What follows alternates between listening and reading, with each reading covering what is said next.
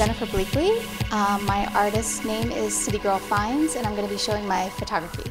I've been doing art since I was born, so kind of all kinds of things, mixed media, photography, drawing, mostly focusing on photography since I've been traveling a lot for my job, so that's how I kind of capture my images and my memories and get inspired. I think for me, I just really like to capture my travels, seeing things in a new light, and sort of, it's a way for me to remember things and to document things and kind of capture the beauty in the everyday. My style of photography, mostly travel.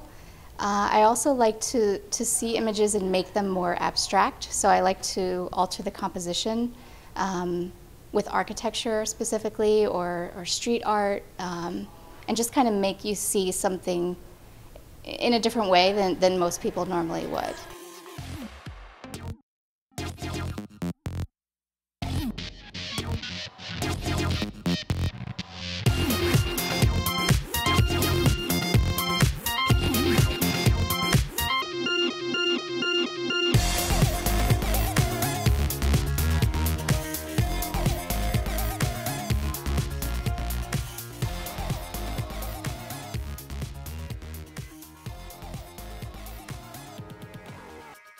I'm pretty much self-taught, and I sort of have found my own vision. I didn't even realize it was different until people pointed it out to me. But I'm sort of inspired by just artists in general. I like so many different types. Mark Bradford, he's one of my recent favorites. He's an LA artist. He sort of does a lot of grid, mixed media type of stuff.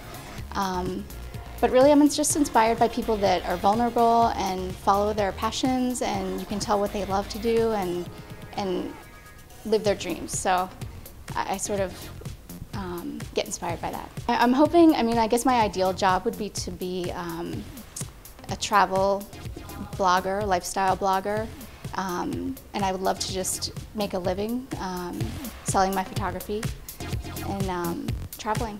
I'm all over the place, City Girl Finds, so www.citygirlfinds.com, and I have an Etsy shop, as well as everywhere else. You can find me City Girl Finds, Pinterest, Instagram, pretty much everywhere. We're all site.